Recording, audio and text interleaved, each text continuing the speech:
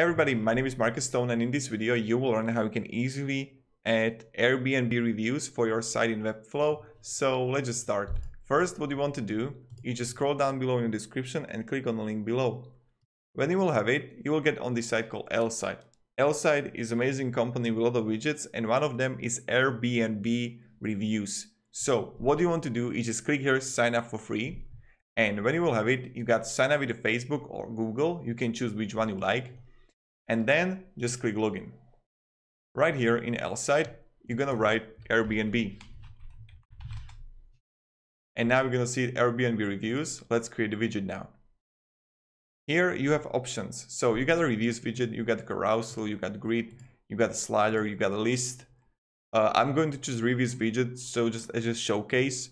Now you just place the Airbnb place here on your URL address.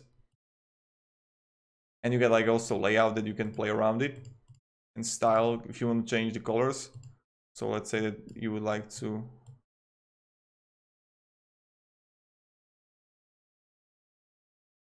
change these colors to red. Let's leave them as red. Let's just now click save. Now when you will finish it, they will ask you for a plan. I recommend going with the basic if you got more views, or 50,000 views, that's like $10 a month. Or go with the light version, that's $0 a month. You can also choose that. So let's go with the light version because we are starting out. So when we have it, let's copy the code.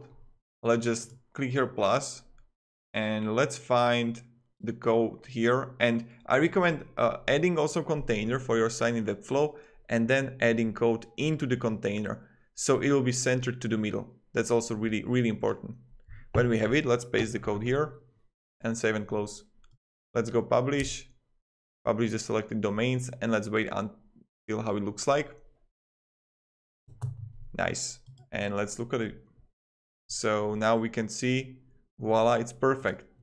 So I would put it even a little bit to the middle, much more. So I would just add something here. But this is how you can actually do it, and this is how you can add Airbnb reviews for your site in Webflow. Thank you very much everybody for watching. If you have any questions, ask me down below in the comments. I'll be really happy to help you, provide you some guidance, support, and really things that you should do or how you should act. And yeah, thank you everybody. Have a great day and see ya. Goodbye.